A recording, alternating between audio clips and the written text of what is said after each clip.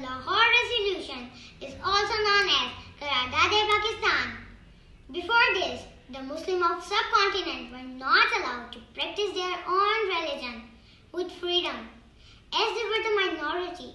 However, the efforts made by people like Muhammad Ali Jinnah, Allama Iqbal and Sir Syed Ahmad Khan made sure that the sacrifices of Muslims should not go in vain. Therefore, they decided to provide a separate independent homeland for Muslims. The monument Minar-e-Pakistan reminds us of some great moments of our history.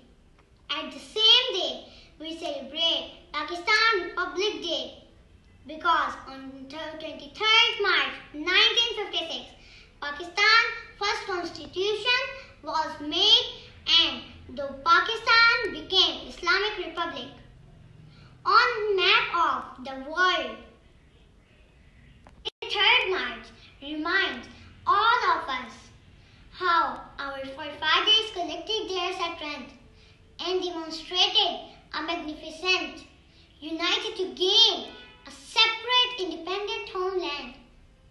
Men lost their lives, women lost their chastity, and parents lost their children. In the end, I would just say that Pakistan is a precious gift for us. Thank you. Pakistan Zindabad.